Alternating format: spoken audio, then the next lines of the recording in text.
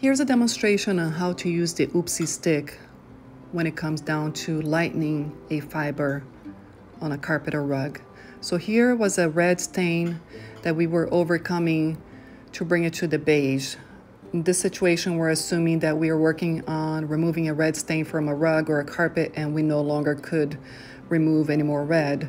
So we used the green to overcome the red and bring the red to a darker beige. And so once we've done that, then we can use the Oopsie stick to lighten the darker beige area so that it more closely resembles the surrounding beige area on the carpet.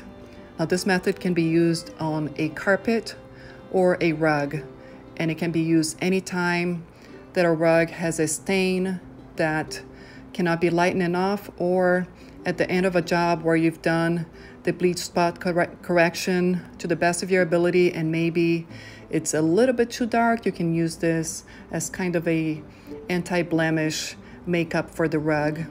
And this is a semi-permanent solution to a darker area. So once you apply the Oopsie stick to the fibers that are moist, you heat set it with a blow dryer, and that will make it basically water resistant, semi-water permanent, waterproof.